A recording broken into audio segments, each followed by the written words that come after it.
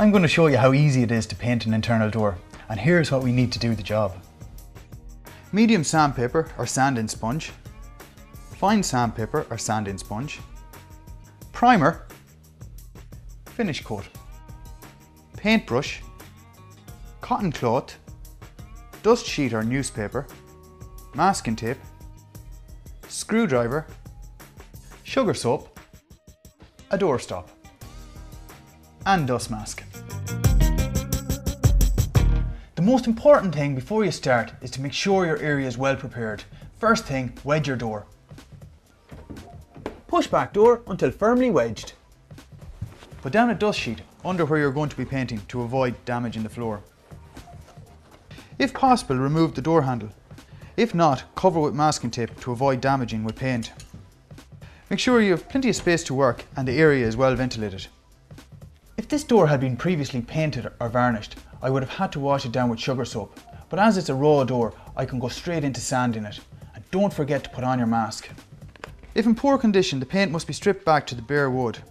Begin by sanding down the door using a medium grit sandpaper or sponge. This will remove any blemishes or dirt on the wood and will help the primer to stick to the door and give a better finish. Top tip: when sanding wood, always sand in the direction of the grain. Be sure to wipe away any dust off the door before painting. If you're going to use a water-based paint, use a water-based primer. And if you're going to use an oil-based paint, use an oil-based primer. And don't forget to give your can a good shake before you start. Now we're about to start priming the door. And remember to follow the same steps where the priming or painting, as a good start leads to a good finish. Paint in the direction of the grain using even strokes. Make sure you get yourself a good quality 2 or 2.5 inch paintbrush which won't shed its hairs. Follow the same order of work, whatever you're painting or staining.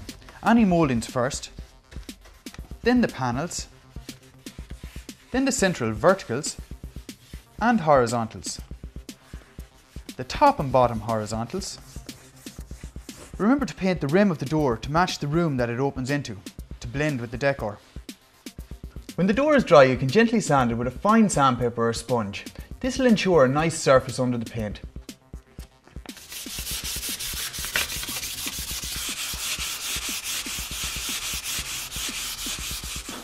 And once you've finished your fine sanding, make sure and dust off your door thoroughly before you paint.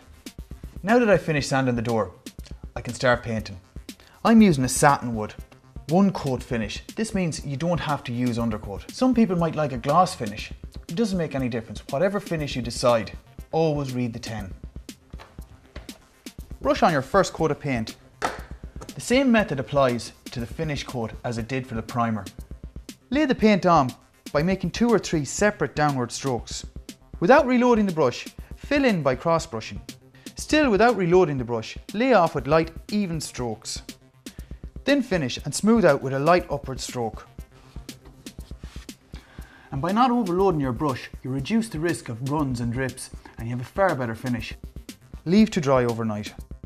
It's a good idea between coats to wrap your brush in tin foil or cling film to stop it drying out between coats. Now that the door is dry, all I have to do is replace the handle and remove the dust sheet.